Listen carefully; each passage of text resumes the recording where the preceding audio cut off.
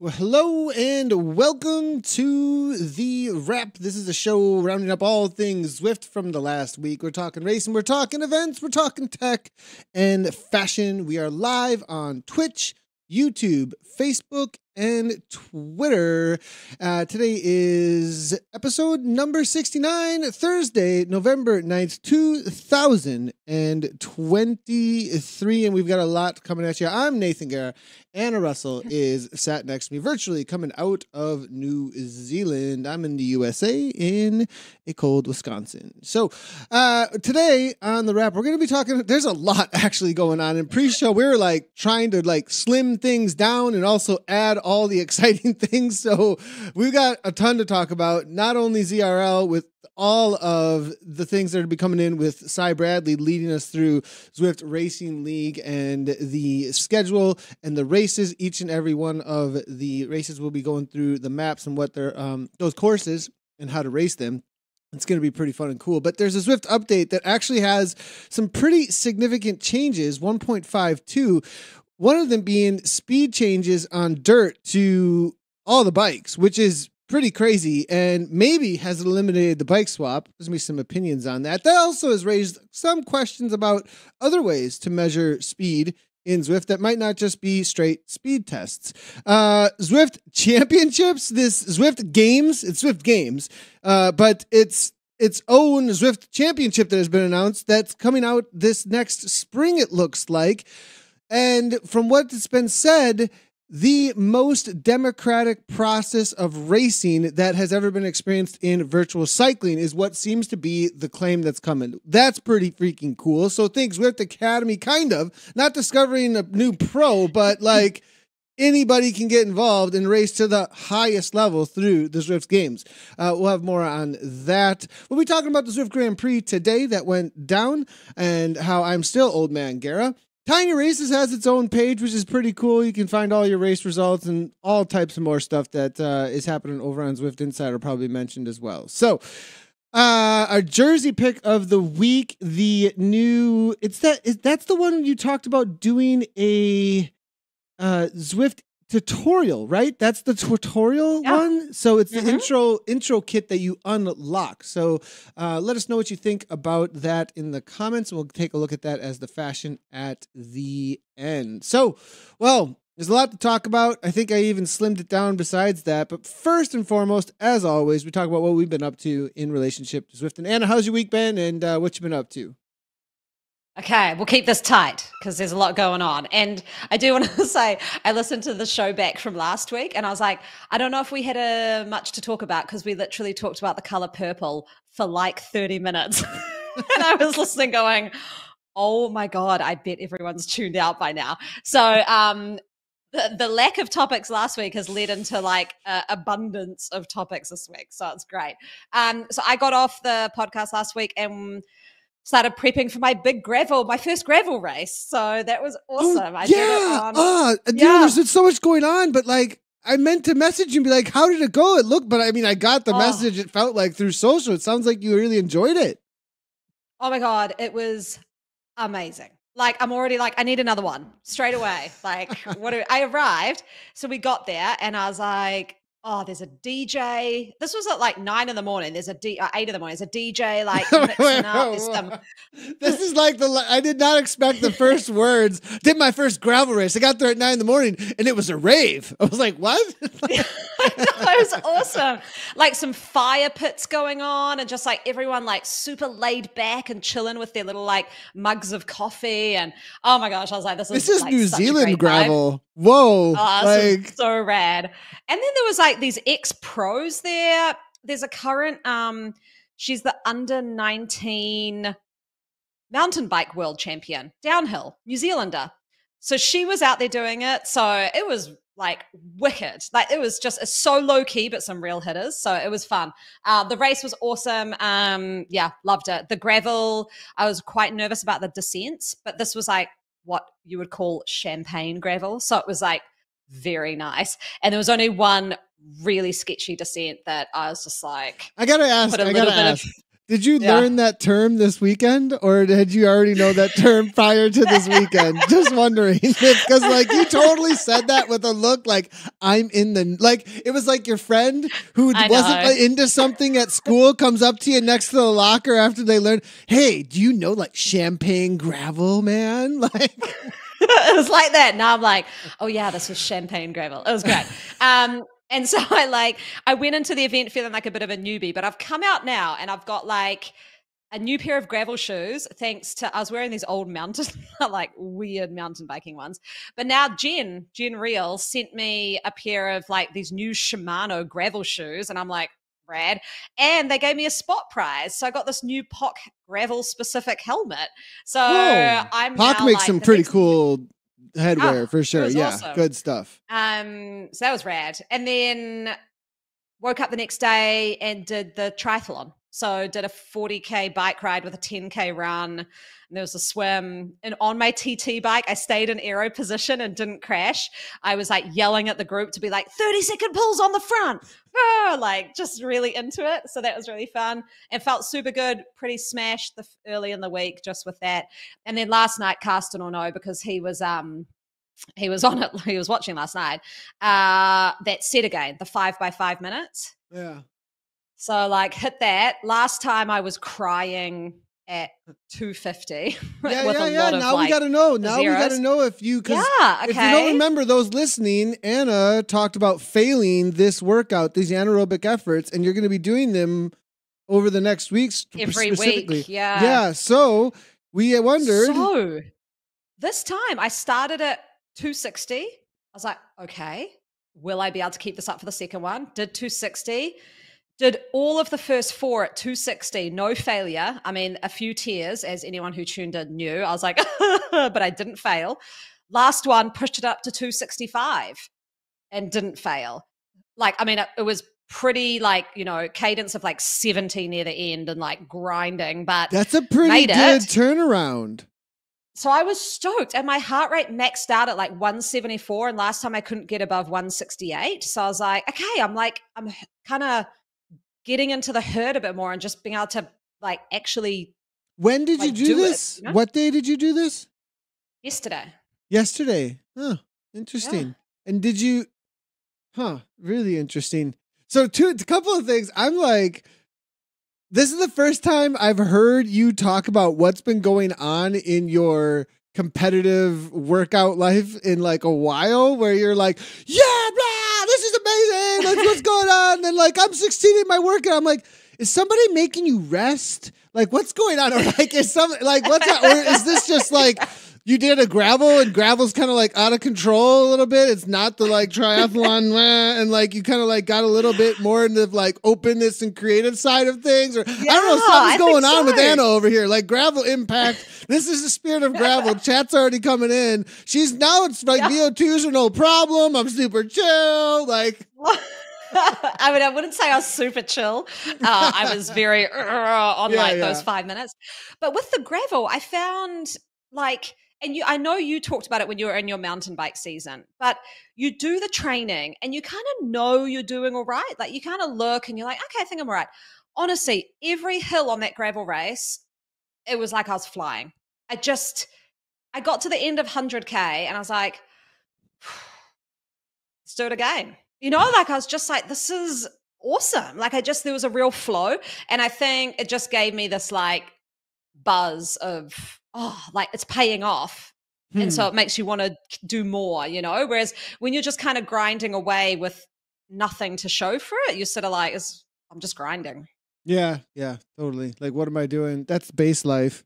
Yeah. Yeah. That's exactly what it can feel like. You're just lost in lost in zone 2. That's like, there's got to be like a word name for that. Like lost in space, zone 2. Oh, yeah.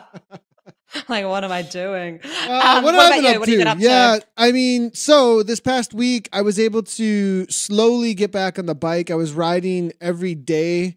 For those that are just coming back in to the podcast, don't know, maybe 2 weeks ago, literally right before Zwift Grand Prix, I threw my back out. Pretty worst I've ever kind of thrown it out in my life.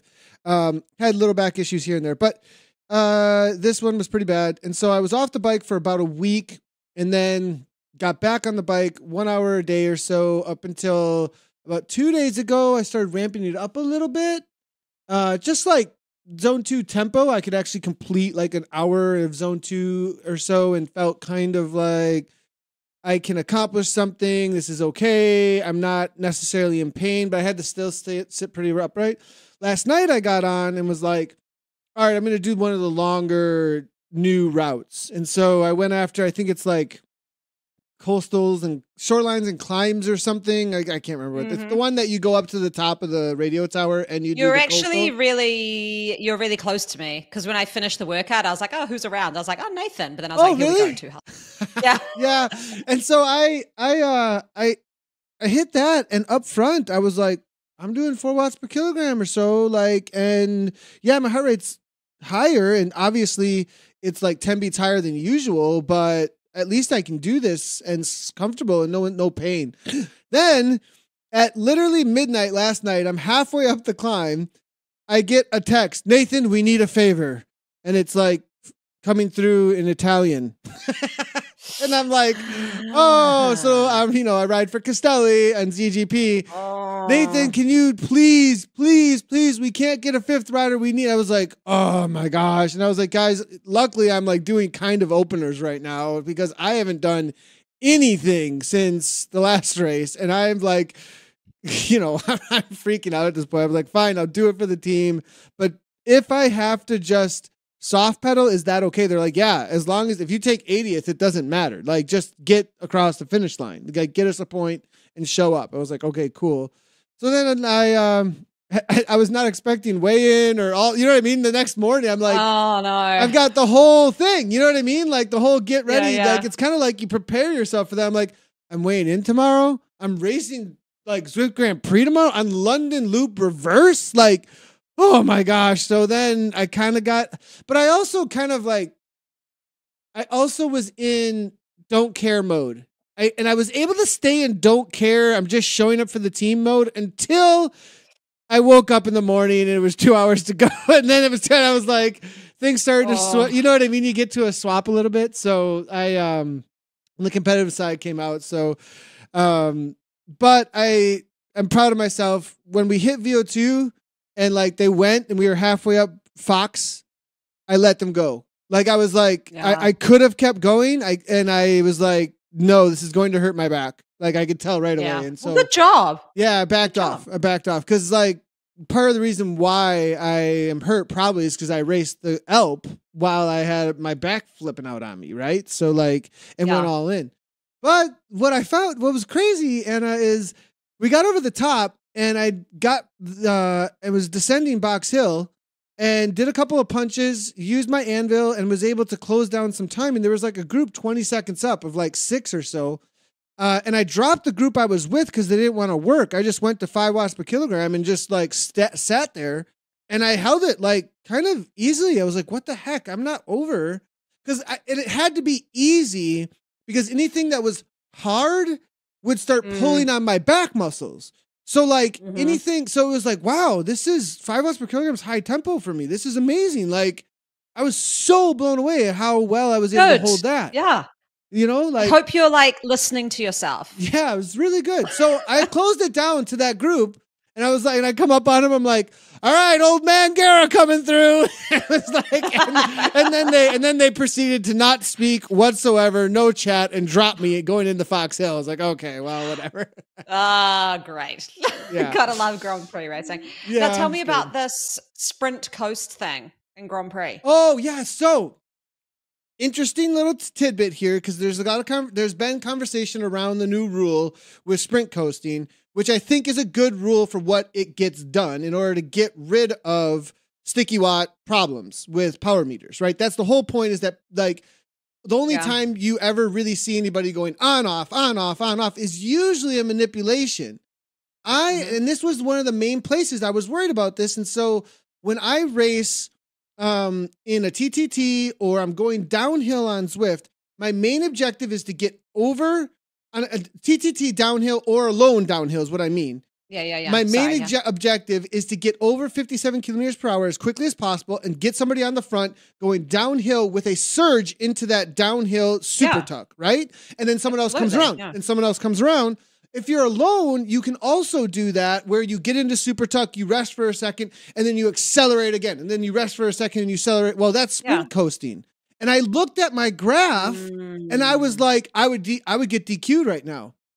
I was like, and it's actually working. I'm on a power source that is definitely not using sticky watts. And from what I read in the rules, if you're on a long enough downhill like Box Hill, you're probably going to get DQ'd from that rule where there's no problem with it.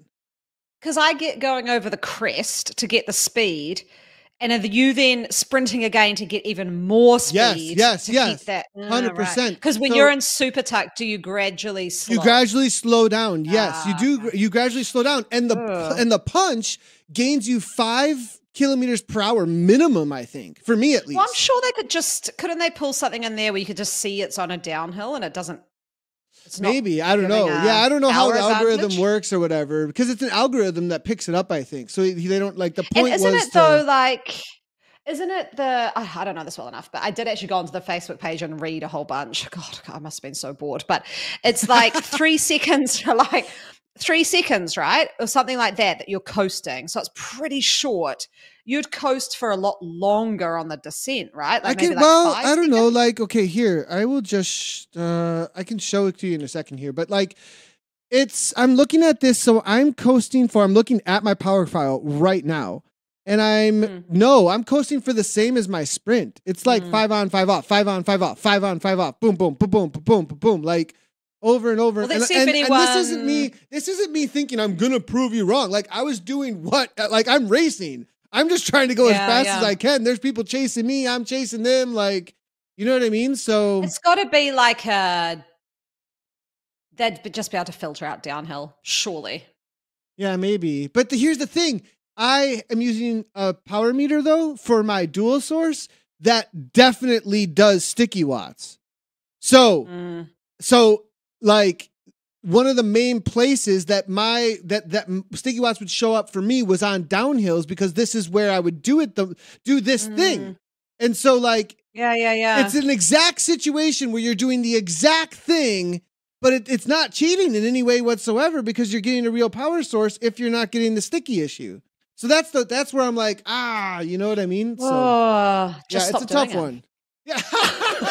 No way. Oh, just stop doing it. Like, that'd be like saying, like, stop. I don't know. Like, if you're in some other video game and, like, you have, like, this amazing move that, like, everybody's going to win with in this situation, but, like, no, just don't do that. It's like, I don't, like, don't I've do got the thing that makes you the fastest. Like, come on. Well, not if you're going to get DQ'd. But why? That's the point is, like, the problem is not the cadence. And that was my point from the get-go is you can't write rules. You have to write rules from the right assumption. And the problem is false watts from them being for free.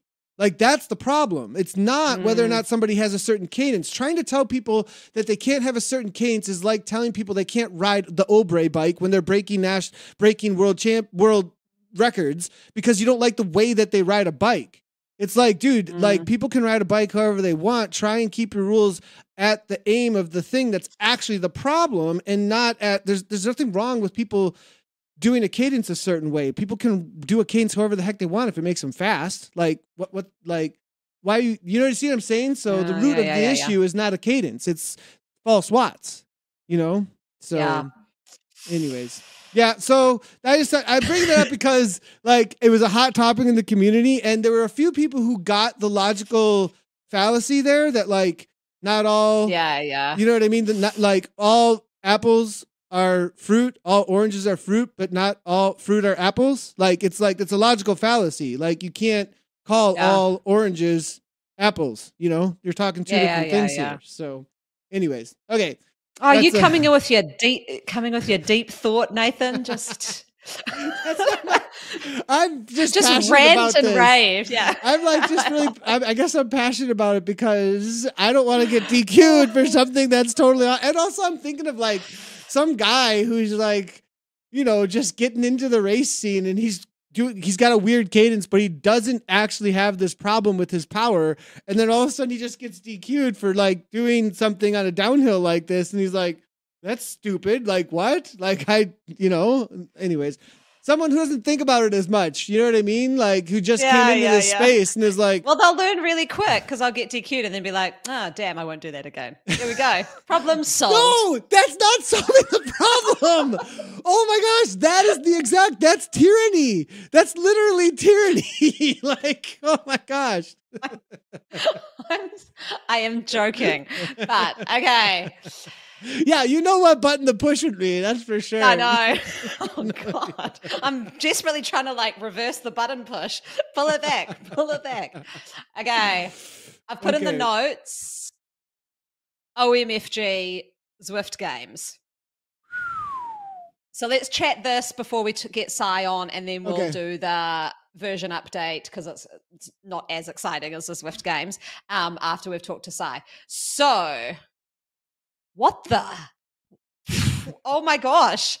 Kind of came out of nowhere too, didn't it? Like, well, they said ages ago, remember when they didn't get the UCI and they said, we're working on a Zwift championship.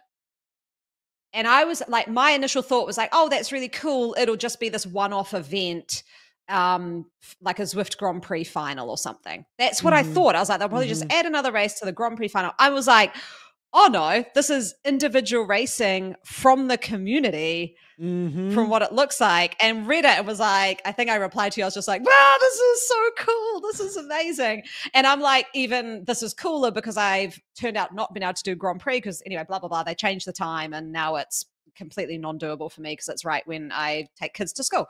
So I was a bit like gutted, and now I'm like, oh yes, there's something there. And the events look freaking cool. Like from what I saw, there's like the first one, which is like a sprint one, which is, fun. But the epic one, I love this because Zwift is kind of like with Z racing and stuff, they're all about races that took like 45 minutes to an hour. This one is like, 60 kilometers, a grueling race, and will test every facet of a competitor's resolve. It'll use the new coastal causeway, an epic community event. I was like, and it'll take place at the same time as the championship.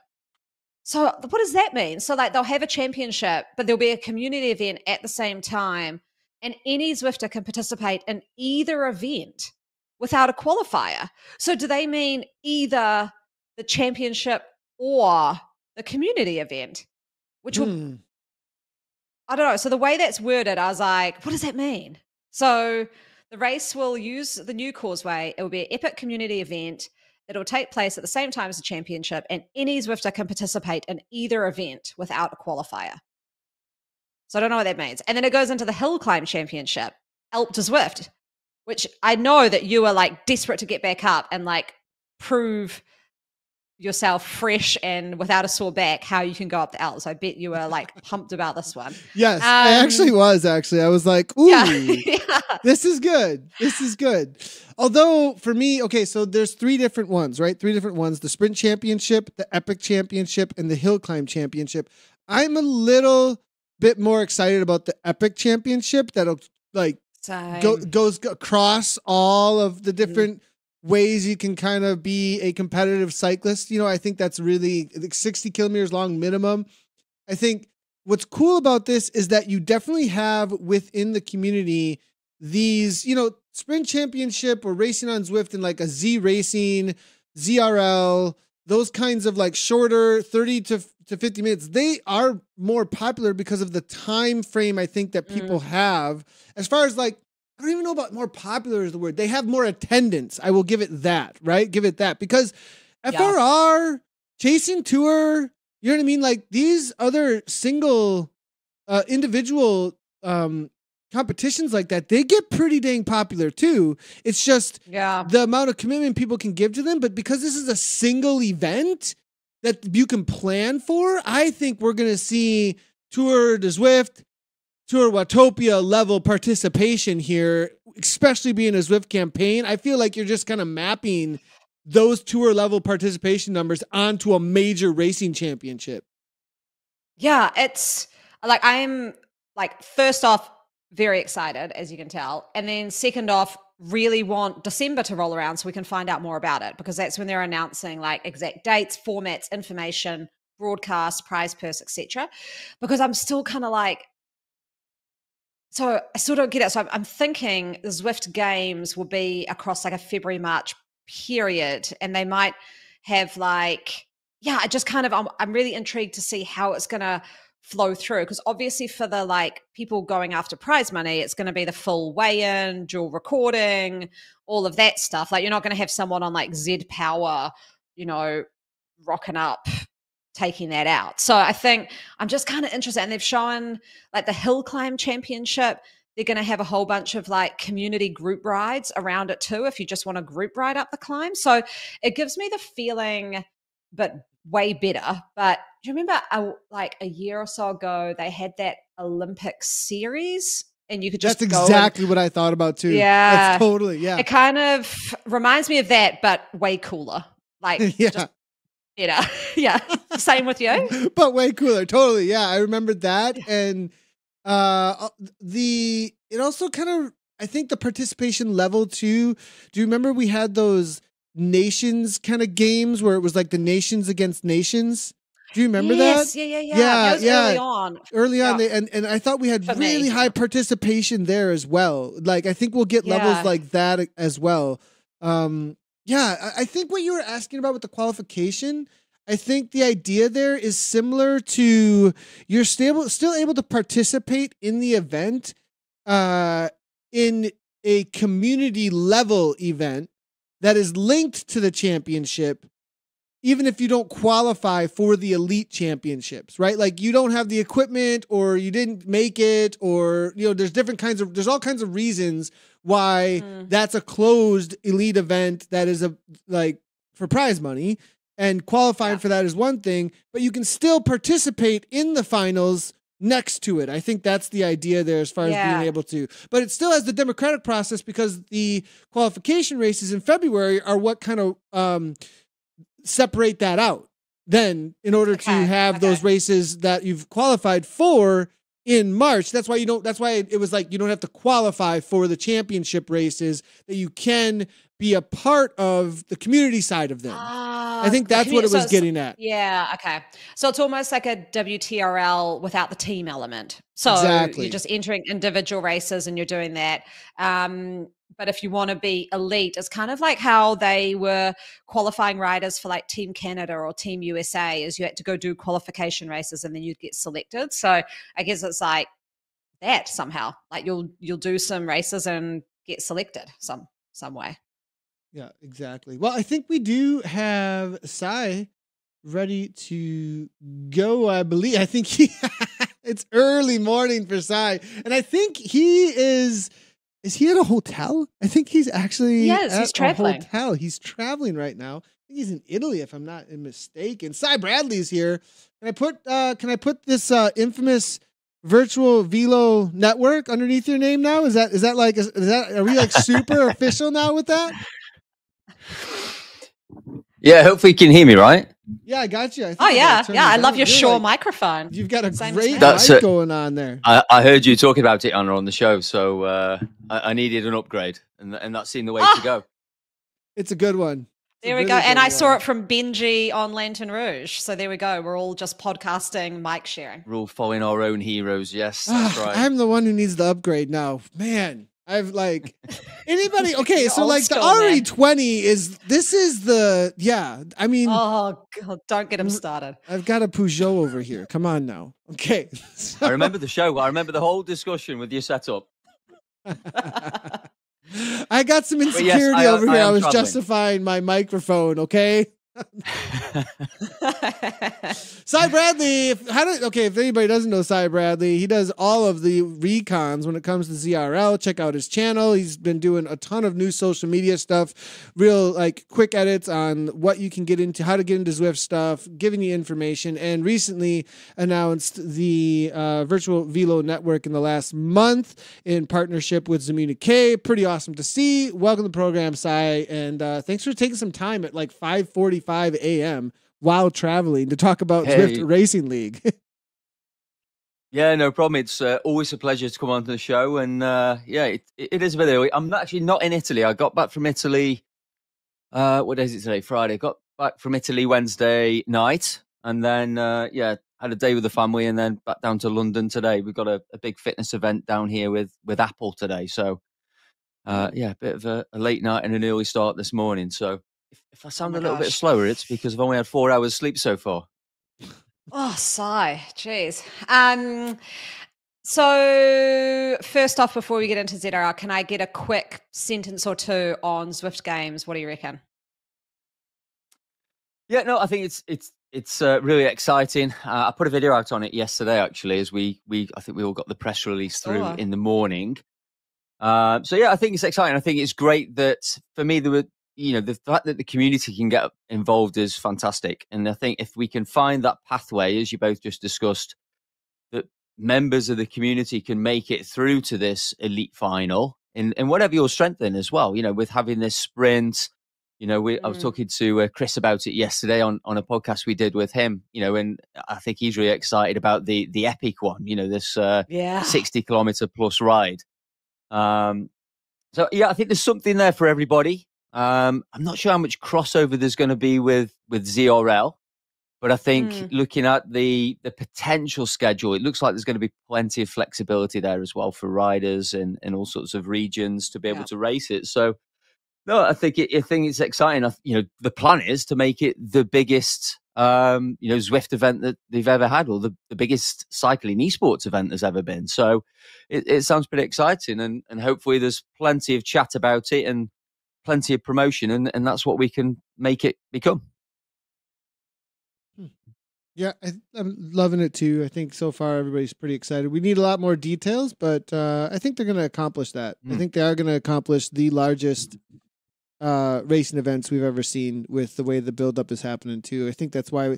I also think that's kind of why we don't have all the details, because it is still being put together. You know what I mean? In some ways, like as far as how to get it out there. But I think it does need the buildup. I think it does need the buildup. But speaking for of people like me, yeah, who see the headline, I'm just like, ah, this is amazing. I'm that person who they probably love these little like tidbits too, you know, because I just get so excited and I'm just waiting for every little update. But I think, you know, sorry, Nathan is right there. You know, I think that having that build up is really key. You know, I think it doesn't start until February, I think it is next February 2024, I think. You know, and that is what, if I'm ever critical sometimes of Zwift, one of my, you know, criticisms with the Zwift Grand Prix is no one knew about it until the last minute. The elite racers knew about it. I knew about it. You knew about it, Anna. But actually, in terms of the community, they didn't know early enough. And I don't think there was enough pre-GP talk. But I think they're not going to make that mistake with this. You know, this is why we're talking so early about it. So fingers crossed we can all get behind it and, make it what it wants to be. Right on. Yeah, awesome. Something that has had a lot of build-up, obviously, is going to be the Zwift Racing League. The numbers are looking high again. I was talking to Martin this past week about how the numbers are looking, and looks like the team signed up already last week, had already hit the numbers that they'd seen in the first round, I believe, from what I was seeing. And it's going to be a good one. I raced the course that we have for the first one today, and that's a really good race course, actually. Going back to London, you know, we haven't done a lot in the London maps for a little while, and it reminded me racing today that is when you hit the hills, the Surrey Hills, it's such a racing. It's the race courses, you know, with Box Hill, Fox Hill, etc. It's going to be a good one. No, I have to agree. I think actually, you know, the round that we've just finished as well, round one, I thought the course selection was about the best we've had. You know, and obviously there's some playing around with the dynamics in the first couple of races, so we were kind of learning on the fly as well, which I think added to the experience. You know, that first race was just absolutely brutal. You know, with the dynamics and riders just literally in one long line. And I think that's continued into this round two. You know, if I look at all the courses, they are racers' courses. And actually, I think last time I came on, Nathan, I think it was just me and you at the time to talk about this. I was not skeptical, but I was concerned that scratch races weren't going to have the same excitement and energy. But I have to say, I think all our experiences from round one is it absolutely was. Yeah. You know, but that was down to the course, and that was down to the team, and that was down to the riders, you know, trying tactics. You know, I listened to you, Anna, with some of the tactics that you were, you know, discussing with your team at the time. I don't think you were riding, but you were discussing with your team. And those things are what makes the racing exciting now as well. Of course, the dynamics have added to it, but the course selection, and I think it's exactly the same with race one. You know, the recon's out there. I raced this again just to refresh myself a couple of weeks ago, you know, and exactly the same. You know, I think the climb on this with Fox Hill is a nice balance, that it's not too long. It's not like a 15-minute epic climb. You know, it's 5-6 minutes. I'm not sure where you were in timing wise last night, Nathan, because I kind of had it on audio wise, but I didn't see the times or the splits. But it's hold on. Can I just say the front guys, they went over in 4:41. I think it was. Yeah. What is this, Fox Hill? Yeah, Fox Hill. They were flying. They were flying. Go ahead, Dosai. But I mean, us mere mortals, we're talking 5, 6, maybe a bit longer in some cases. You know, so it's survival. If you could dig as deep as you can, get yourself over the top of that, then it's survivable. And also, there are some sections, I think, if you're smart, you know, you can just get a little bit of draft in that middle section a little bit. It never flattens off, don't get me wrong. I watched your recon site, and you're like a wily climber up this. Like, I saw the recon, I was like, oh, he's dropping back. Oh no, he's back at the front. Oh, he's dropping back. And no, he's back at the front. So you knew what you were doing up there. You were dropping right when you need to, or you were dying. I wasn't quite sure, but it looks like you were climbing in like a smart, kind of the biggest energy conservation way that I saw. Yeah, that was, I mean, I did drop down to a B, I'll admit, just to race that race. So I did feel in control. But yeah, there are some sections in there. We had Charlotte Colclough was in there as well, actually. I saw it, and obviously really good climber, lightweight. So I was kind of watching what Charlotte was on as well. But yeah, there are some sections where I'd say when it comes down to 3 or 4, and I think if you just drop back a little bit, not too far, because again, you still got to be cautious that you don't let any gap go, because then you're just going to make life difficult for yourself. But if you just feather the watts well, I think there are places where you can conserve quite well. And then, like I say, you've got that little kick just before it flattens off and dip to the finish. That's always the push point where people try and just shake off those last few riders. So yeah, the climb's an interesting one. Sorry, Nathan, go ahead.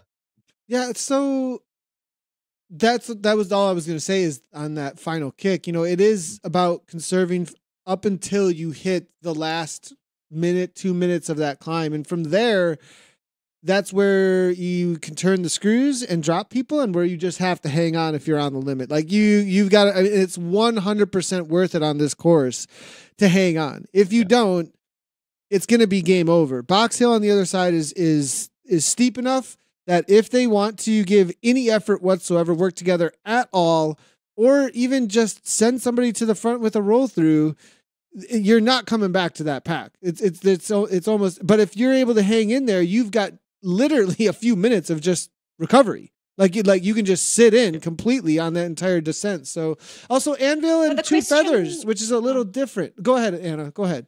So I just had a question too, because you obviously have that Fox Hill, which, like you said, between 4 to whatever minutes, and then you've got the descent. But you've got a ton of, like, Aaron Bleeker would say it's not flat around London, but, like fairly flat. Yeah.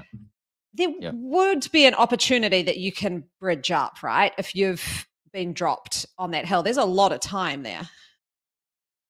Yeah, I mean, London itself is continuously rolling. I mean, the minute you get to that underground station, obviously you've got that little kick out the station. I'm not sure if you look at that race as well that I did the recon with, you'll see in some of the chat, we had 3 riders make a break, and I'm cautious now, with the new dynamics. If there's any more than 3 riders up the road, you've got to keep your eye on that break. It's not like it used to be where we're just going to pull them back. It's the game has changed from that aspect. And again, but as Nathan said there, I said to the guys in the group with me around me, just pulse the power a little bit coming down this hill. We're not doing this sprint coast aspect, but it's just making sure that someone gets the roll through to keep the pace high, and we close that gap ever so quickly. The power ups there, Nathan's mentioned the anvil and the feather. That anvil, if you get that at the top of Fox Hill. So again, if you've got a decent sized group and there's a ton of anvils dropped, 5 or plus riders in that front group, maybe more. Yeah, that gap is going to extend, because I imagine the rest of the riders behind that front group will be strung out until you get to probably the second group on the road. So it's well worth just hanging on, digging deep as you can, just to get yourself over the lip of that climb. But London, it's constantly rolling, and again, you've got to watch for breaks and moves, particularly on that final time round, once you've done Fox Hill for the second time. As we saw last night, actually, I did rewatch the finish of last night's race, where those 2 riders, Lennart and, forgive me, I think it was the Hexagon rider. It was Planteru. Planteru, from Hexagon, right, who went up the road. That it's really difficult to close, and that can happen because it's constantly rolling. I think the other thing I do mention in the recon, there was that anvil. I mean, we all know where we're going to use the feather. It's Fox Hill. I don't think there's many opportunities really to benefit from using that feather in London. But that anvil, coming into that final kilometre, the road goes up and down a little bit. And I identified in the recon, I noticed Eric also on Zwift Insider said the same thing. There is an opportunity to use that anvil in that sprint. So that sprint, that final sprint, if there's a few rounds and the people have managed to hold on to the anvils, that's going to be rapid, really rapid through there. It was a good little tip I got from your video, was to save the anvil if you can and use it on that last kind of -2, -3 block before the sprint. So yeah, I'll be trying to do that. Yeah, I think one mistake that's made a lot of times is there's anvil panic.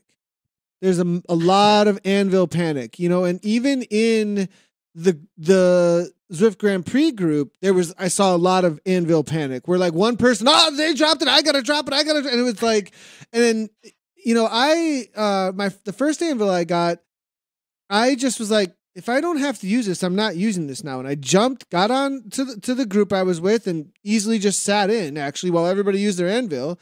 And then halfway down Box Hill, they weren't working and I wanted to bridge to the next group. And I was like, I even put a message into a couple guys privately, like, hey, come on now. Let's go. But like, really guys, like, let's, and nobody, I'm like, everyone's doing 3 watts per kilogram. I'm like, okay. So no one's sprint coasting either on the downhill. And I'm like, I want to catch these guys. So I threw my anvil halfway, and the gradient on the upper end where most people were dropping the anvil is 5 or 6. On the lower end, it gets to 7 or 8. Your anvil is stronger at the 7 or 8% negative gradient. So I got a gap immediately on that group, and they never saw me again because of I actually bridged across where you're saying you could bridge across, Anna, after on the lower streets of London, actually, in the city. So.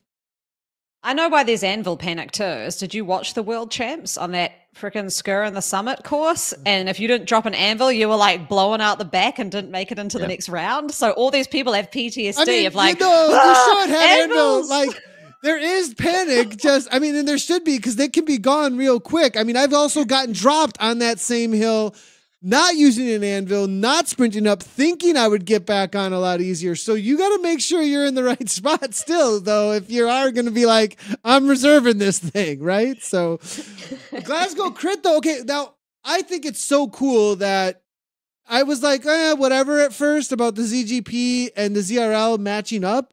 But now that they're matching up and there's this Thursday and then Tuesday, I feel like it's enough time to digest and look forward a little bit more. It isn't like just the day before or the day after and like almost like the same thing is happening. I don't know if that makes sense. It's almost like it's just a part of it, but instead you get this like 4 or 5 day preview of what's going to be happening. And now I'm looking forward to Glasgow crit with the women, where it's not like you're watching the same thing over. Like, okay, the men did it, now the women are doing the exact same thing. It's like you get both of them. It's a cool way to kind of look at both races, I feel like.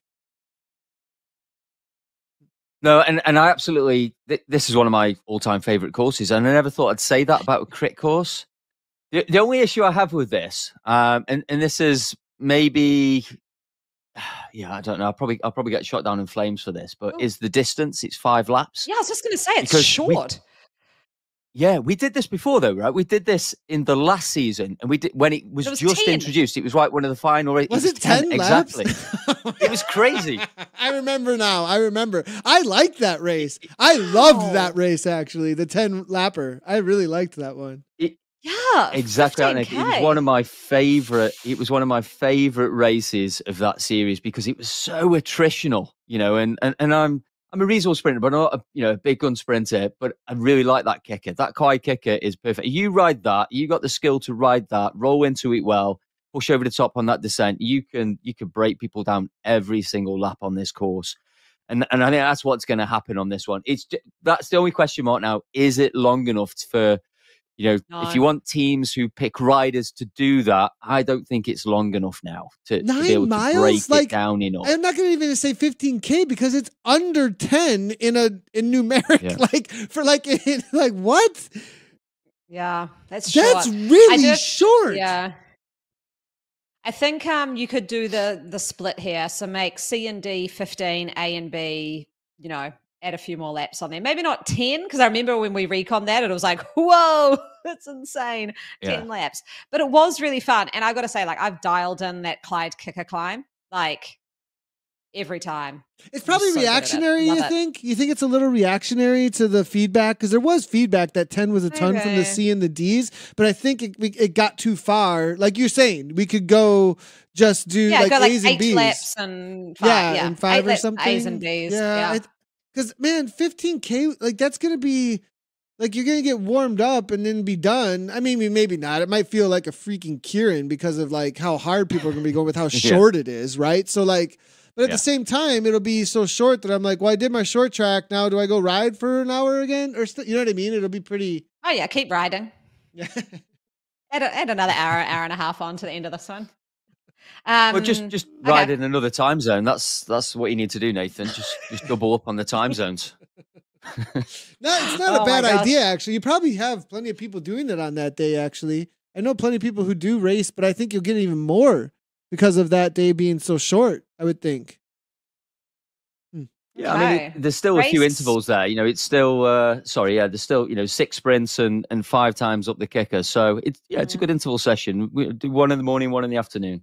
What do you think of the power-ups on that one, Si? Yeah, obviously the random again for this one. So again, I think it's the good power-ups. We know what we would want for each section, I guess.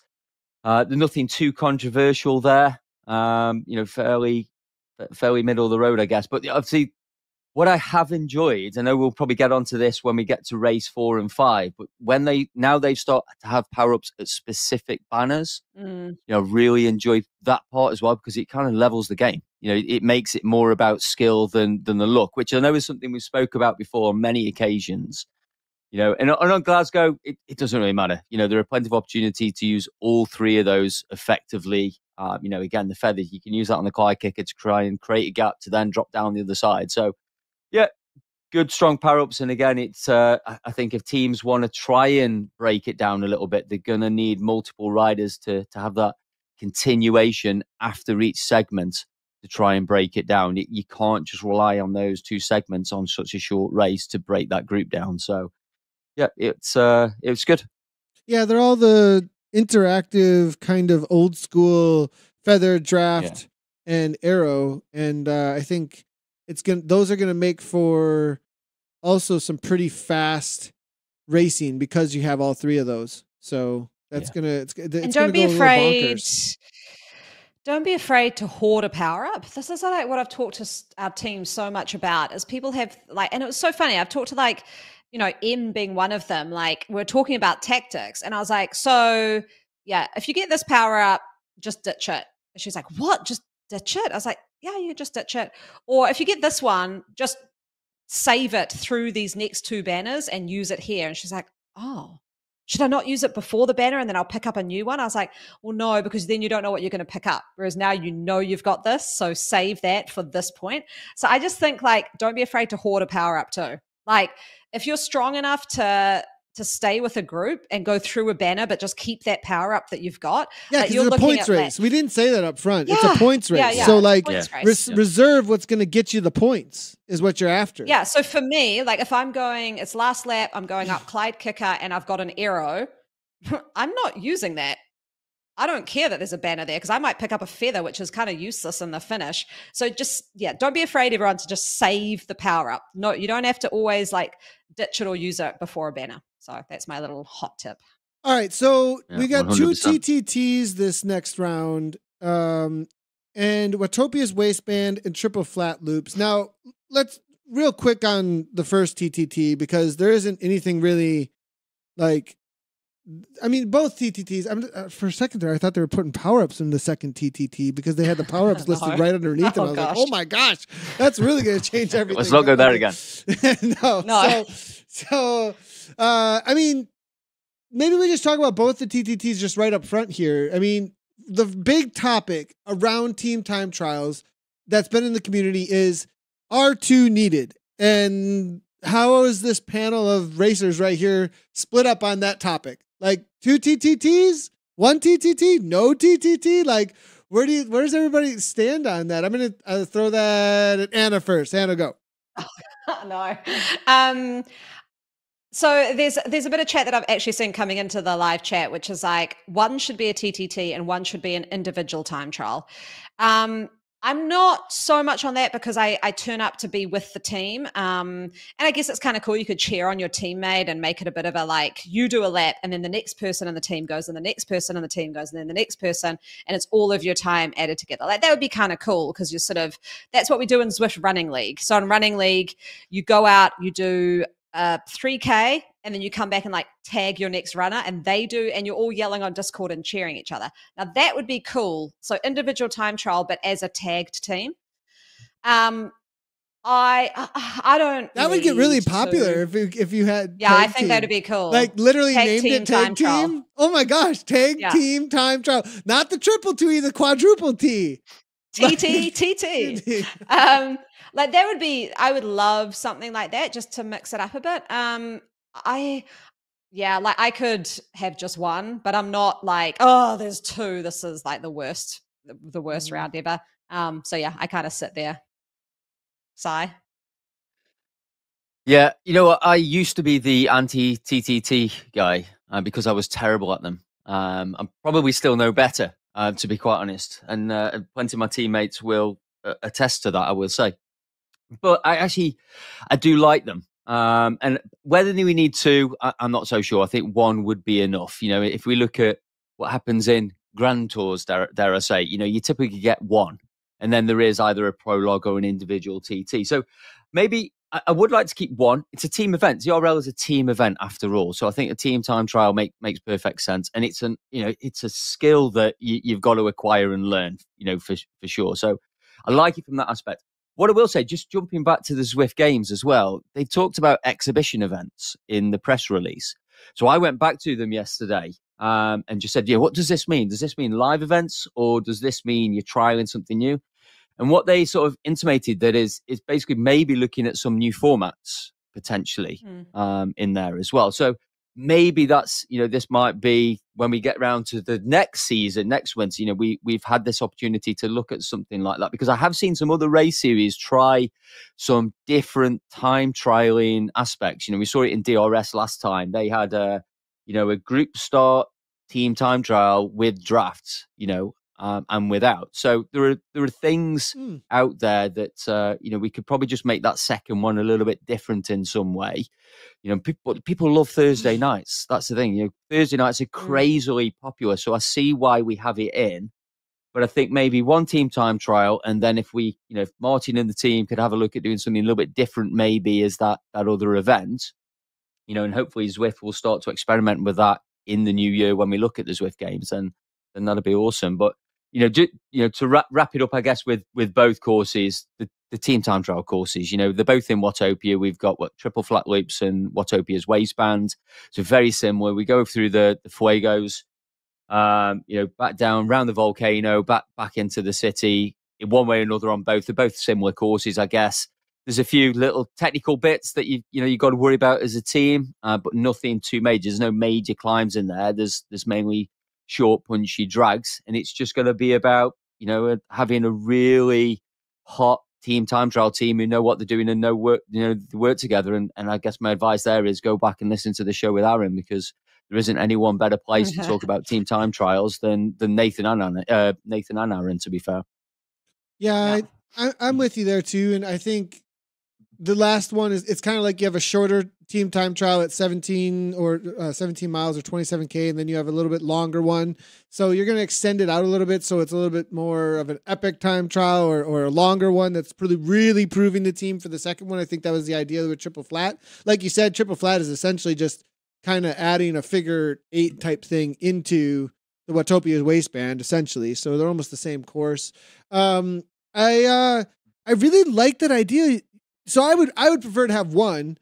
And then I really like this idea both of you are kind of throwing out there of variation, though, on time-based team event. In some, like you said, with what DRS did, or this quadruple T tag team idea with time-based. Like, these are really cool new ideas that could get thrown into there. That we have points racing, we have scratch racing. Points racing is a variation on finding ways to sprint and stuff. And yeah, something with time-based stuff there would be pretty cool. And I think there's been some awesome innovation in the community around that. So it'd be cool to see if something changes up there. Because for me personally, 2 is a little much. Like, I would like to have something a little bit different there. You can do you want another time trial? Go hang out on Thursdays. Obviously, it's super popular, right? So that's my take. Okay, so last 2 here. Race 4, Suki's Playground, scratch race. Oh, yeah. What are you thinking here? I mean, this is going to be, and it's, again, same with the power-ups as we saw in race number 2 in Scotland. You've got the arrow, you've got the draft, you've got the feather, 2 laps of Suki's, 36K. There's a good amount of climbing. And this is a tough course. Sai, what are you thinking here? Yeah, it's when I first looked at it, this was the one I was least excited about. However, because it's 300 meters of elevation, I think, in total. So I think, okay, there's nothing too much in there. But it's very similar to that sort of race 1 that we did. Race 1, round 1, when we did the Mercury 40, where there's nothing major in there climb-wise. But there's enough, again, if you get the right team tactics and the right draft mechanics, that things can happen. And you have got this draggy section as you lead up towards the castle area. You don't go all the way up to the castle on this one, but you go over that bridge and then you've got that switchback place. The switchback turns. And then you're back around the back of the castle. And it drags up again there. So that, twice around there is going to test the legs for sure. So again, this will be a really interesting one. And I like the fact that, in some ways we are going back to sort of I don't want to say the heritage, but it's the cool thing you do when you start on Zwift is scratch racing. And we've got the 3 sort of traditional power-ups as well. But the teams, as I said before, the teams have evolved. But I think things are going to happen as you once you've gone up that draggy bit at the castle, I think that section after the castle, because then it's pretty fast down the backside as you head towards the country sprint there as well. We've done that many occasions. Again, I think with the right team and tactics and moves going up that climb, then again, we're going to see probably, multiple groups on the road with this one. I think, what you said there is so true, Sai, because same with Mercury 40. I was like, oh, God, seriously? Like, that's going to be so average. But I think because these races, like, without the banner, like having the points banners there nullifies a lot of interesting tactics, because you're basically like, well, I don't want to detonate my other teammates who are good sprinters, and we need to make sure they're there to get fastest through segment. And so it kind of like everyone's a bit banner to banner. Whereas this, you look at, I'm not in real life racer like you guys, apart from on gravel, just FYI, but not road. So you can look at this and go, oh, this is like, 40 kilometers almost. There's stuff we can do. And you get to, I think, be more in control of your destiny, of what your tactics are, because it's not determined by a banner. It's determined by the course and the undulations happening. And that's what we saw in Mercury 40. And that's what I think made it, like, that first race, it was like, oh yeah, this is the right thing to do. So we haven't had, I don't think we've had Sion for anything. And you mentioned something, and Anna's going to roll her eyes, but you said pack dynamics. And I want to get your opinion or anything that you're seeing that may be good or lacking there, because you keep mentioning it when you're talking about things evolving, the teams have evolved. Now at this point, we're able to do new things. If there were anything you'd want to see different right now, or not different, or tweaked at all about pack dynamics, is there anything looking at these courses, like a course like this, and now that things are at a place where you could make some moves, is there anything that you're like, I just wish that this was a little bit different about it? I just want to get your idea, because we haven't had you on since there's been these changes, and I'm wondering what your take is. Well, there've been a lot of changes with the pack dynamics, and even at the start of round 1, we had multiple changes. And there was that little bug in there which made it difficult. And again, the riders were just strung out all over the place. And then we saw when we went to Yorkshire in round 1 that the groups were sort of boxed again. We were flat across the road, and there wasn't that lengthening out of the groups that we saw. So I think in a way, I'd like a little bit more balance towards what we had at the start for that race 1, where there was that bug, but it was a little bit too strong. Because if you're anywhere near the back, which I generally was when racing with A's, that the minute a gap goes, you're not getting back on. That was done, because it was so difficult to come around riders at that point. So I think the fact I would just like to see, not going back to that point where you couldn't get around the rider in front of you, but I would like to see just a tweaking back towards that slightly, where again brakes were just went like that if the power and balance was exactly right. I just think it's this time where we are right at this moment in time. It's just gone back a little bit too far to being able to draft, because you can draft quite well in this. I'm still seeing breaks happen, but I'm convinced that's down to just the riders. And definitely, I mean, the pack's speed has definitely slowed down. So there are opportunities, but I just would still like to see a little tweak in there. That again, it's just I want to see it strung out more. I do want to see that happen, but I don't want to make it so difficult that if you. Just wondering real quick, do you think that has anything to do with being able to get by riders? Do you feel like you can get by riders like as easily as you should, especially in really high sprint? Because like it strings out now in really high power situation. Like every sprint I've seen that's slightly downhill right now is totally strung out. You no longer have this like all grouped together bunch. The only time you have a grouped together bunch, at least from the things I'm seeing, is when it's a slightly uphill sprint.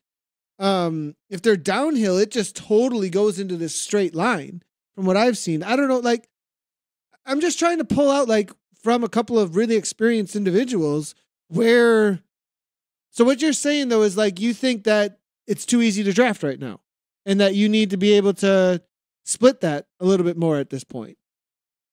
Yeah, I do, and I just think we need somewhere in between where we were on those first two races of this last round. But now I do recognize what you're saying. There are some situations where it is getting strung out, but it's just that little balance, But we're certainly in a much better place than we were for last season already. So we keep seeing this progress and this development. And obviously you guys know I'm racing multiple platforms now. Just to try and get a grips and get a view. What's your take there then? Yeah, okay. So you're going to have a lot of experience across platforms too. So like in comparison, I'd love to hear that. Yeah. I think in terms of the best dynamics out there in racing, well, it's difficult to say that. In terms of the best dynamics, if I'm saying what are the most realistic dynamics to what you might see outside, then Indivelo, I think, are winning that race at this moment in time. That's not to say it's the best, because I still don't think it needs to. I know there's the group of people who want it to absolutely replicate the dynamics you should feel on the road. I'm not necessarily saying that needs to be the case. I think we should, I think it's right that Zwift started to move more that way, because I'm seeing more engagement with IRL races, if you like, people who've non-Zwifted before this winter in the UK, because it's not what it used to be. Whereas pretty much 90% of races we're going to finish in a sprint, and if something went, you could just sit in and go, it's going to come back. That's not the case. I'm more cautious when I race now. I watched 3 of my IRL teammates do one of their first Zwift races back this time, and first of all, they must have been in the wrong category, because all 3 of them went on a break and stayed away, which I don't think even they expected. But they need to be moving up to A, that's for sure. But it surprised them, that could actually happen now. So in terms of the other platforms, they're just very different, and I think I still come back to Zwift. If I just want, if I just Tuesday night or Wednesday night out of season, I just want to do a race at the moment, I'll come back to Zwift, and that's what I'll race. The community is a big part of that, but the dynamics are also part of that, because you just know them. And the others are just very, very different. But I'm sure we're going to continue to see all of in this space develop. So yeah, maybe I'm sitting on the fence a bit there. Yeah, I think it's interesting site. Yeah, it's I think, that's an interesting response. I raced Indivelo over our winter, which is your summer, which is kind of where all of my teammates are out IRL. So Zwift is a bit lonely anyway from a community point of view. So I was on Indivelo, and like I loved it, and I loved the in real life feel. I loved the wind. But then I'm back on Zwift now because I'm just doing workouts and things, and I've got ZRL race league. But I was kind of writing actually yesterday thinking like, now what is it? Like, why do I like this? And like, I've got to say I'm one of those, maybe I'm like just a consumer, but I was like, there's new roads and there's fun badges to knock off. And I think I'm just a little bit more sucked in by the aesthetics of what I'm seeing. Like I'm riding along and I was like, oh, that like shedding pine cone looks really cool. And we talked for half an hour last week about what color purple the new Aztec part was and all of that. And I was like, I think I am. I like aesthetically looking at something that's a bit gamey, so it's not real, and just escape for a bit, you know, into like a game. And so I think that's why I always come back to Zwift. Interesting. Yeah, I think you're exactly right. And sorry, yeah, actually, I just will say, if you don't mind, because I know we're going to get onto the big route for this time. Just talking about dynamics, I've been racing the Sunday Race Club with MyWhoosh. You know, those dynamics are very, very different, and they're not perfect by a stretch. Yeah, I want to hear this because my experience here, Sai, is like, what dynamics? And I don't know if they've changed since I've raced, but like, are there pack dynamics on Whoosh? Like, Sai? Well, yeah, I mean, I did that the first time I did that Sunday Race Club. I got dropped. I managed to get back on somehow, but I got dropped hard because I was yo-yoing in the pack so much. And I think that's what, you know, I've been talking to a few of the elite guys who've been trying MyWhoosh recently, because obviously that's where the worlds are going to be. So it's, you know, people are going over to try it. It's very different. And yeah, all the dynamics, they're not where they need to be, or they're not where I'd like them to be. I don't think they're bad, but I do think there needs to be a lot of work there, because and I think also what I've experienced is a little bit of a delay at the moment. When you apply the power and see your avatar move in game, there's a bit of a delay, which is why when you first start, you do yo-yo a little bit. So you have to start from scratch. It's a steep learning curve that you have to take to master it. What I will say, just to plug the virtual velo slightly, is that we had someone, Matt Smithson, on from MyWhoosh yesterday. It's the first time that they've spoken to a podcast in the community.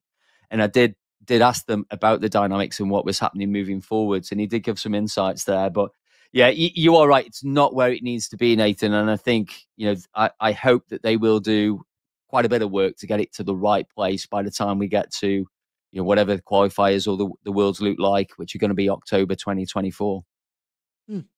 Interesting. Huh. Did Matt Smith, sorry, was it Matt Smith? Is he the... Matt Smithson. Smithson, yeah. Matt Smithson. Yeah. Did he sound confident? Like, are they good to do this? Did you leave it kind of going, oh, it's in like safe hands? Like, I think like this will be delivered well. Yeah. I think there are two things. Matt's a cyclist. He's heading up the team. What I liked as well is they've got, I think he said he got a team of 12 just working on the dynamics. Okay. You know, and so you know, and the fact that they said, hey, it's not where we want it to be. You know, and they said, look, this platform was basically built for the community. You know, the Middle East community, the UAE community, just to get them fit in keep them fit in the summer, because they can't ride outside. And it wasn't until later in that journey that they realized they wanted to go to that. Yeah, exactly. And they wanted to move down this cycling esports route. So it wasn't a priority at the start for them. But yeah, you know, Matt's really good anyway. Matt's from a cycling background. You know, he's been riding racing since he was a teen himself. So he gets it, you know, from a racer's point of view. And it's also good to see that Matt is also racing in the community. But Matt also was a long-time Zwifter. You know, he's raced on Zwift. So he brings that experience too. And I think he recognizes that, you know, there's going to be a lot of people who try it who have had, you know, well, when did we start? 2014. And, you know, I started in 2017 on Zwift with years and years of experience of the development of Zwift. So when you go and jump on that platform, I'd say for me, it was like, whoa, this is not where I'm used to. I'm saying it's not right, but it's not what I'm used to. And it's not where it probably needs to be. But I do think they've built a good team to hopefully get it to the point when, you know, it's really great. You know, and yeah, I had a lot of confidence in Matt for sure. They gave themselves some time too. They've given themselves some time. I mean, that's a very different, like, full year at this point, right? Like you're almost got a year. You're talking October of next year, totally different time scale. Is it October next year? Oh, so it's not like February. I was picturing it in February for some reason. Yeah. Change up. Well, we didn't know, right? That was the big issue. That was the big issue. No, we didn't know, because MyWhoosh have never spoke to the community. They've never told us what's going on in a way. So I thought the same as you, because obviously we've got the US Nats coming up and the Canadian Nationals coming up. That we've seen what's happening with them. That's part that we read that the USAC. I know we've diverged a little bit here, but USAC, with their pathway to the UCI Worlds and who qualifies, which is happening in January, February. But then the Worlds are not going to take place to October. There's a number of things that have got question marks around that, for me, because that's a big gap. Someone qualifying in February to then race in October, but then we didn't know. I'm sure USA Cycling didn't know when it was going to happen. We all assumed it was going to be February, March, like the last one was. But they're giving themselves time. I see why they've done that. But I kind of felt from the discussion with Matt that UCI also guided them to push it back towards the end of 2024. So, whatever reasons they've got to do that. That'll be really interesting. I know we're totally diverging away, but I don't necessarily dislike it because for 2024 but now, that's when it's going to always have to be, unless you have this really short, turnaround then that's going to be interesting to always be in the fall of Northern Hemisphere. You're coming off of and going right into, you don't get an indoor league or season kind of thing up underneath your belt, and then bam, world championships. And what are we gonna have, nationals then every spring then or winter, and then that'll become the thing? Do you like that? Won't this just be then funneling down to people who are esport racers? They're not IRL racers. So their off season becomes now, and then they're just focusing on esport, and they might do some crit races or something with a bit of power, but maybe it's just, you're an esport racer. This is your world champs, Yeah. Oh, interesting. Interesting. Be interesting how it plays out. I don't have a problem with it necessarily. It's just, it's an interesting calendar. It might be cool though, actually. I don't know. Huh. Okay, well, it's a lot of time to prep for sure. That's all right. Muckle Yin. All right, we really went all over the place here. Race number 5. We were talking about Zwift Racing League still. Muckle Yin, and this is a big one actually. There's a lot going on in this. It's the last points race, not the last race, but you've got every power up in existence. There's 9 different opportunities to get them, and everyone is going into different types of terrain. That's why you have so many different power-ups, because the steamroller matters for dirt sections. You've got major downhills with anvils. You've got 3 feathers. You've got 1 arrow. You've got a draft. This is all over the place, Sai. Absolutely crazy. It looks like this is gonna be mayhem of planning. This is put the connecting dot crazy person, board up that you're always, you know what I mean? How am I going to mastermind this together kind of a thing? Yeah, doing the recon notes for this, it's going to be 2 sides of A4, I think, for this one. Normally I try and keep it on one sheet, but you're going to have to flip the page on this one, I think, because there are so many opportunities. Yeah, and I kind of got some regrets, because I think last season we did I can't remember which course it was now around Scotland, but we were like, there's not enough going on in this course, but and I think we said, we should have the Muckle Yin as the final race or the starting race of the season. And I kind of now I've reassessed it and had the experience from round 1. I'm kind of thinking, nah, you're okay, just put me around Suki's playground and I'll try and survive the 4-minute gentle drag up to the castle there, because this is a total different kettle of fish there. One thing you just mentioned, though, with the power-ups, the one thing that I'm curious, and I don't know the answer yet, I'm going to have to spend some time testing, is the effectiveness of that steamroll, because we know they've reduced the rolling resistance with this last update with road bikes on gravel and on dirt. I know Eric Schlange from Zwift Inside it. Yeah, he put an article up yesterday. If you look at, and I think he did the test up the Temple Climb. And it just makes, for me, now I looked at it, it makes no sense to do a bike change at the bottom of the Temple Climb. The times are just too close. Yeah, we can actually talk about that, because that was a part of our show notes, actually. So, since there's some dirt sections and some of this stuff, bike swap is just gone. We all agree, right? There's no reason, almost, unless there was one section, he said, going from bottom to top, like you said, sign of a temple climb, and it ends on the temple at the climb. top. Yeah. And that would be the only time, maybe take a gravel bike up that. And that's a very rare circumstance. And you're taking a pretty big risk, even with that, because the road bikes travel so fast. And if the pack goes away from you and those people are getting a draft still with a road bike and you're only gaining a couple seconds, I mean, totally different. No, how do you guys feel about that? I looked at the time differences. The changes. Like now that there is no bike swap, do you like a bunch of people seem to really like it because I think the general population enjoy just riding with some speed. It felt too slow. Let's just enjoy the dirt roads that are there. I mean, where do you two fall on these changes? I sit quite firmly in the camp of there should be, and this is what I came back with pack dynamics as well, is there should be the general just riding mode, and then there's like a race mode. And in race mode, that you have gravel is way faster on dirt roads, and you have pack dynamics that allow breakaways, and there's a lot more going in on a race mode versus a general. I'm riding around Zwift in a group ride and I want to be able to ride jungle circuit not at 2 kilometers an hour on my Tron bike, you know? So that's where I fall.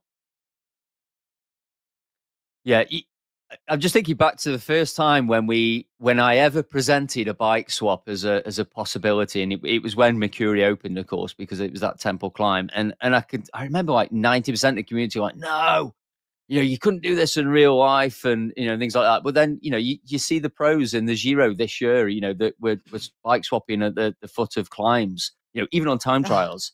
Let alone it didn't always work out for him, but because I think G lost the Giro because of that, if I remember rightly, about 14 seconds. Oh, he's just shocker. He swapped his helmet as well. Change. Yeah. So I was always of the sort of the group that was like, no, this is part of the gamification for me. I prefer this style of gamification than having the speed bumps on the road, and those kind of things. For me, this is the gamification side. So yeah, I'm a little bit upset actually that they've create the gap on that temple climb. It's less than 10 seconds difference between a mountain bike and the Tron, for example. It's just there's no way you're going to risk it from this point of view. So for me, that's a bit of a shame. I don't know why they've done it. I don't know. Maybe it is just because, like I say, when you're on training or group rides, it feels sluggish and slow. But hey, guess what? Dirt and mud is like that. So just accept it. I know you can't put as many Ks in on a ride, but I think it's good that we have that variety. So yeah, I'm not a fan of making it so essentially that bike choice is not an option now.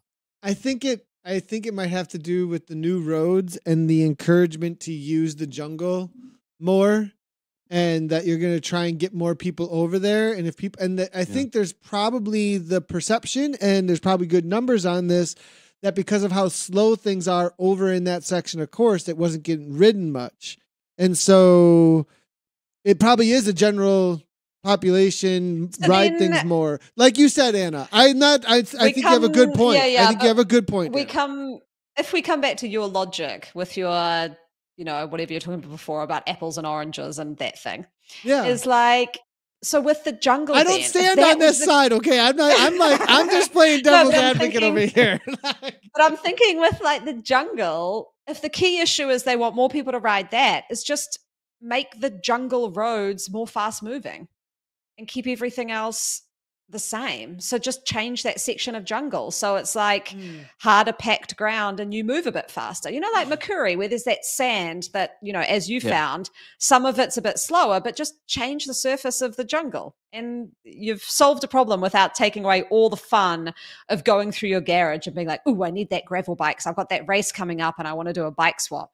Now it's like, when would I ever ride a gravel bike again in game? Yeah, there isn't really any. That was one thing when I was reading the Zwift Insider article. I was like, all these bikes are useless. Like I was just like, what? Like I was just like, there's no reason to ride them anymore, And so, if you're gonna have other types of bikes, they have to have a purpose. Like I'm not gonna take my Anyway, so it just makes I think what you just said there is like changing the road surfaces and maybe a little bit would have been more toward rather than eliminating the function of entire fleets of, you know, of bikes, especially if we're ever going to have future road, more mountain bikes and gravel bikes, etc. So it's a good point. Where do I sit on it? I don't like traveling slowly in the jungle. I don't at all, but I do like the bike swap and I do like that idea. And it's people get pretty passionate about that when I noticed though. I did that post in fastest bike swap in the West, you know, and I was kind of being a little proud with like how whatever I did, like to my teammate, and my teammate was like, "Was that a macro? Like, what the heck? How did you do that so fast?" And I felt all cool, and so like I posted it in the Facebook group, and like people were like, "That's not fast," and like some people are like all into it, like I got a macro that does this, and I did mine in 2 seconds, and then a couple other people were like, man, total grouch, like about me and my bike swap, and like this is stupid, you can't do that, and whatever. And like then I harken back to we go all the way back to when you could do bike swaps moving.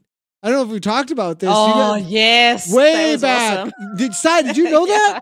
Sai, did you know way back in the day? Okay, so the first time we went to the top, the first time bike swapping came up as even like why would you even do it? Was because if you've caused a breakaway, when Watopia Mountain first launched, there was a huge conversation about TT bikes in breakaways, because if you got a breakaway, the TT bike, if you're alone or a solo rider, it's the best thing to have to the finish line, because it's just downhill and then you're hitting the Watopia piers, and if you're in a break, you want the TT bike. And over the top, you were able to just hit one button macros while you were moving and swap to the TT bike. You didn't have to stop. And I actually went to I visited headquarters, and I was talking to Mayfield, and I was like, yeah, in the last broadcast, we had this and Kim Little and Casey Shum did this bike start, and he was like, wait, what did you do? And he was like, wait a second. And like, totally not kidding you. Like the next week you had to stop like for bike swaps. I wrecked it for everybody, but I still have that. I still have the recording. It's on one of the old streams where like, it was like a DZI, like old school, team that was one of the first ever jerseys. They were doing these mountain climb competitions. Anyways, we have super digressed, but that is the original bike swap, man. And now it's dead. We've come full circle, and now the bike swap is gone. Bike swap. Oh my gosh. Okay, so if we round back to, so that's the final points race. Muckle Yin, 23.7K, 14.7 miles, 282 elevation. My biggest tip for people listening to this is like, go and do your homework on this one, especially because the power-ups are allocated. Like I said at the beginning, like, do you want to save any of those and use them later? When do you want to, when do you want to have an anvil? Do you need a steamroller anymore? I'm hoping you'll cover that in your recon, Sai. You'll tell us about that, the steamroller with the reduced rolling resistance. So the Tron would obviously be probably the best choice here. But yeah, this one I'm looking at, I'm like, whew, it's a lot of homework. Yeah, it's and this is all going to be about the team, because you know, 7 segments. I mean, it's straight out the block as well, because you leave the pen and you're straight into that sprint. You know, because again, if the segment is even within the lead. True, yeah. Like you just like it's literally like, all right, guys. Like I always get surprised by that one, like especially in a points race, and you're just like, okay, guys, and like no warm up, no nothing, just boom, go for the points, right down a downhill sprint. It's hilarious. Yeah, it's like, where's everyone going so early in this race? Okay. Oh, there's a sprint. Okay. Yeah, but awesome. I think if you yeah, look exactly at, right. Yeah, just team planning. Sorry. If you look at the whole series or the whole round, 6 races, Sai, which are you looking at and going, yep, this is the one for me? Well, none of them in category A for me, to be quite honest. But I think race 1. You know, to be honest, I like the challenge of actually and Muckle Yin, because that Skur climb on the dirt. Well, both sides of that again. They're not massively long, But again, you've just got to dig deeper than you've ever dug before for those, few minutes. And I like races that do that. You're not just relying on a sprint. You're not just relying on the engine of the FTP guys, but those climbs that are anywhere between a minute and 5 minutes. Those are the ones I like to see, because you're going to suffer. And you guys are sadists like me. You want to get to the end of the race and not be able to stand up and lie down for the next 30 minutes just while you're trying mentally and physically figure out what's just gone on. So the first one with Fox Hill, I'm really looking forward to, because it's not just the brutal repeated nature of the Muckle Yin. You've just got 4 to 6 minutes, I think, dependence on your profile to try and survive and focus how you're controlling your power, and then that last one. But then I also said I like Glasgow Crit Circuit, so I like all of those are good races. I think we've got a good selection. Suki Playground's the only one for me where I'm like, I don't mind sitting out that one. The rest, I just want to be involved and get racing, because once again, as we did with the last round, I think there's a good choice in courses on this one. Muckle Yin, Richard Berry letting us know best race course on Zwift. Next Esports jumping in here. Yeah, and I'll have to say, he should know. That'll be my favorite. That'll be my favorite as well, I think, for this. You too, Anna? You're Muckle Yin? You're all about it? I'm Muckle Yin. I'm all about it. I love it as an event organizer, and I love it as a racer. It's perfect. It ticks every box for me. Yeah, and I like all the Anna, power-ups will you like be that. racing that one, or sorry, Anna, will you be racing that one or DSing that one? No, I'm full noise racing this series. Yes. But if I remember, you're like a DS when you're racing anyway, right? So it's your Discord's going to be full gas, I think, on that one. I'm a bit of a chatter. Yeah, I won't lie. I talk pretty much from the banner to the finish, and then for about another hour and a half afterwards. So yeah, there will be a lot of. If you haven't seen Anna's feature on our Instagram for what her DSing is like, oh, it's so good. I want a soundbite of that we can just like bring in sometimes. It's such a good. Go the Gabby train. We spoke about nice headband, by the way. We spoke nice about headband.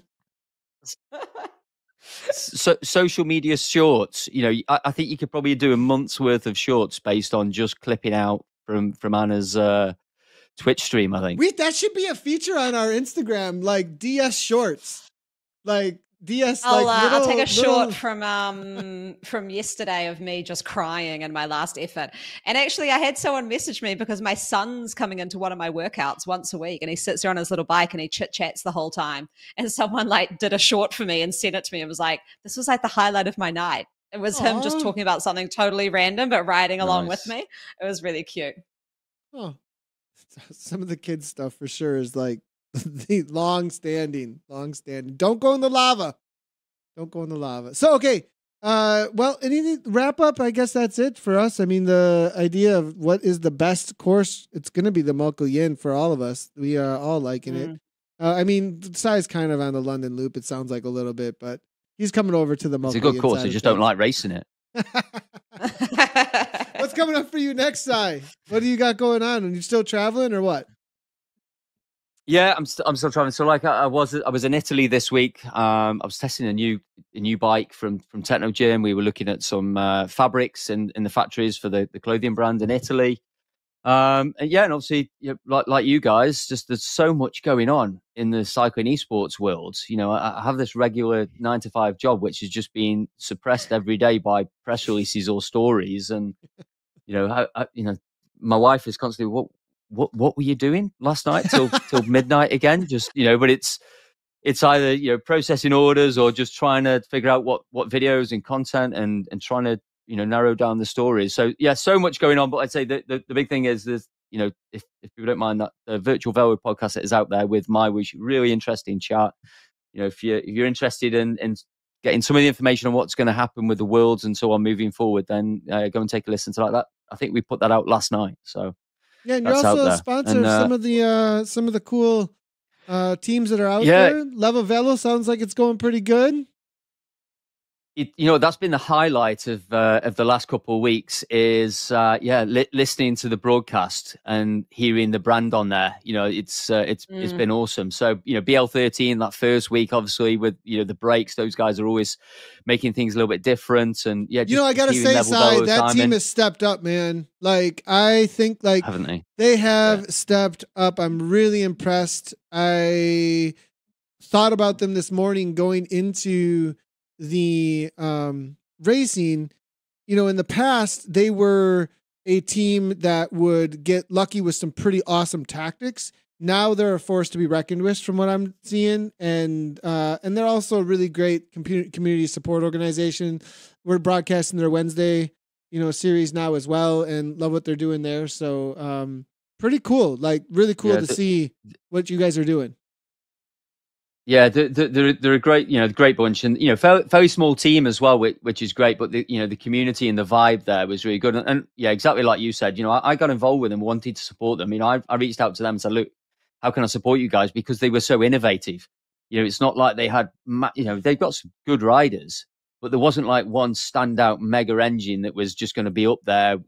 Whatever team he was with, they've had to work for it. But then of course I have gone the other way because we've got Abus Synergy also riding level velo. We've got guys like Paradines and Leonard, of course, last night just doing the job at the moment. I think they've basically won the last 3 rounds on the men's side. So that's also good. It's still really exciting. So you're playing both sides. Last night he's with the Force and the Death Star over here. Yeah, I've got 2 music themes in my background here. So we're getting good coverage, and it's going well. I'm really pleased, but we want to keep doing that as well. It's important that I've always personally wanted to put into the community with the recons and so on and it was the same when we started the brand. I wanted to get to the point where we could not just support teams, but I've just got a young guy who is just starting out on his cycling journey, in his cycling esports journey at 16, and we're going to support him. So we also want to do that with younger athletes and people who want to get into the sport as well. So that's the next one, is just trying to find some individuals that hopefully might make it onto these teams eventually as well. But if we can help a little bit on the way with either clothing or funding or turbos or something like that in the past, then we're going to try and do that as well. So I gotta encourage that a lot, because youth development is so. In my degree, we studied specifically my problem. I had a problem, which was I was a professional cyclist, ranked number 1 in my state, and the number 1 football player was making 100 times the amount as I was. And I was like, what the heck is going on here? Why is that happening? And I studied it. I literally studied it and was like, and then created a nonprofit in order to solve the problem. That's where Vision Cycling came out of, was to create structures in culture that build sport. And sport is, anyways, the youth is how you do it, with mentors around them. You build sport with youth, and from there they become the next generation. And I think that's absolutely awesome that you're doing that for this sport, because if we do get a wave of that, you know what I mean, where it starts creating more and more and more, and it can build, that's what's going to do it. But you got to create a culture. You need the local baseball diamond. You need the local basketball court. You need the local with people around them, creating a tradition around it. So I'm really excited to hear that you're doing that. Pretty cool, Si.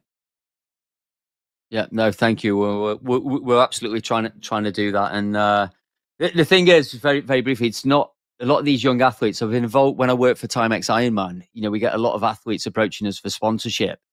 It's, we offer kit and clothing, but it's not what they need necessarily. No one needs 10 watches up their arm. If they're starting out in the world of triathlon, they need cash, and they need support in getting the equipment, the other equipments, not necessarily the level velo clothing, for example. That's not what they need. So that's what we're trying to do, is just create a little bit of a bursary in some way. That I'm not saying, yeah, we'll support you, here's some shorts and a jersey, but what do you need?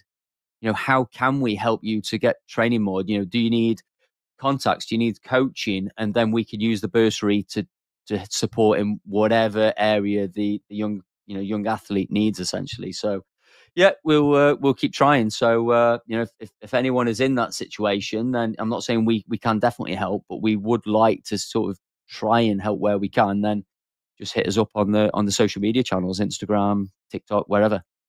Right on. All right, Si. Well, we've probably gone way over. Thanks a lot for chilling with us, Si. Make sure to go check out the Virtual Velo Network and everything, and go watch all the recons for ZRL over on his YouTube channel. Si, I'll talk to you soon. Well, that went, of course, way longer than usual. Always does. So many tangents. Yep. Yes. There we go. We win. Well, I mean, you get Si on, and it's like, we're all really passionate about this space, and there's so much going on that it's like, well, yeah, we'll talk about ZRL. Yeah, right. Like, we talk about ZRL and every other thing that's on the menu. That comes up. So. And I messaged Nathan during that, and I'm like, I can smell dinner upstairs, and I'm like, I am so freaking hungry. We'll push a couple of these things to our next time. Real quickly, the jersey pick here, real quick. It is the Zwift. We have some artwork on it, so we got to get it out here. This is a really good, really well done. Good job to Gabby on this. Zwift starter jersey. What do you rate it, Anna? Yeah, so I'm rating it relatively high because I really like the concept of what they did here. I think it was really cool. I actually Twitch streamed it, and a few people came in and was like, what is this? I didn't even know you could do these things. I was like, I think Zwift needs to get it out there a bit more. Maybe it's part of an induction package with new Zwifters. I hope it is, because you go in and there's like 5 things you have to do. It's like a little quest. So you had to do a workout, so I did it all as like my easy recovery ride. So you did an easy 25-minute workout, which had a ton of like great info in it. Like, this is what FTP is, and this is what the green bar means. And it was awesome. Then you did a 10-minute pace partner. And at 10 minutes, it came up with a message and said, you've achieved, step number 2. And then you had to do a 10-minute free ride, but it was tutorial wise. So the screen actually came up with nothing on it. And then it just added things individually to tell you what they meant. Like, this is the mini map, and this shows this. This is the other riders that are around. And then you had to do a race and a group ride. And so, those 5 things. And then you unlocked this starter kit, which I just really liked. I put a bit of effort into the accessorizing there, but yeah, it was more so I'd give the kit like a 7, and I'd give the concept of a quest kit like a 9. You really went into the accessories there. Like, seriously, this is like, I know. It's really good, actually. I mean, that pinkish, or what is that? Magenta accent going on there. That's pretty sick. I gotta say, with that light blue, well done. Yeah. So I give that an 8 around with the accents on there. I'll give it an 8. So, well, what are you up to for the next week, real quick, Anna? I'm doing some triathlon training tomorrow. I'm actually, because I'm in love with my gravel bike, I'm actually doing the crit that we do on my gravel bike because I'm like, I love my grav bike so much. And got a big, actually, I'm not on the show next week, so I put a note in there in our show notes. Okay, just so you know, everybody. Just so you know, everybody. Now that we all know. Yeah. So Nathan might be solo. I'm sure he'll find a friend to come on.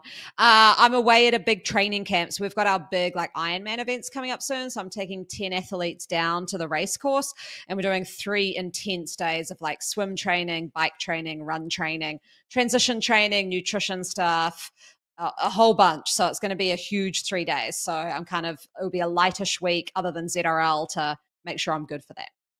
I'm going to be maybe doing Zwift Racing League. It's just rehab for Nathan. We're hitting the gym and supporting Gabby as much as I can right now in coaching her through ZA workouts and getting ready for next week with Zwift Grand Prix.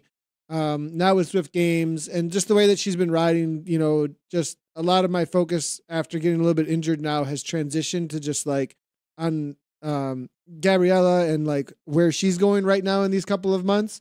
And then trying to get my body to where I can like really train. After today, I'm like, okay, I don't know about like really what I take as training, but I'll at least get back on I am shooting for the next Zwift Grand Prix though. Like, I'm hoping to be fully ready by then. Maybe not totally completely as fit as I'd want to be, but that's kind of where I'm at and what I'm up to. So everything's kind of up in the air. And as far as like Zwifting and focus is going, is like finding things to do that keep me interested, that get me riding right now. Because, when you're hurt, the motivation can kind of be a little bit waning, like, so finding that. But I think like there'll be that real quick turnaround point. It's kind of the Rocky moment where like, I don't know if you guys from number 3 from Rocky 3, if you know it, like, what's the matter with you? Do you guys know that line? What's the matter with you? Like that, and like that, like in that turnaround when like in Rocky 3, if you guys know what I'm talking about, like, or get a little bit of Mick in my head. So that'll come around, and that moment will come. But right now it's like, there's a little bit of, I'm a little hurt still. So getting out of that, and yeah, that's what's up with me. So, well, everybody, thanks a lot for if you've been listening live. We really appreciate all the comments. There's been tons of people. I really appreciate everybody coming in and hanging out with us live. If you didn't know and you're just catching this is a podcast. You can head on over to ZwiftCommunityLive.com and check out the podcast tab to find it there, or anywhere that you download your podcasts. Search The Wrap and Zwift. You'll find it real quickly. This has been episode number 69. We've been live on Twitch, YouTube, Facebook, and Twitter. Follow, like, subscribe, comment, do all those good things anywhere that you are following along for those. And we'll be back. Well, I'll be back next week, it sounds like, for episode number 70 from Anna and I. As always, appreciate you very much, and right on.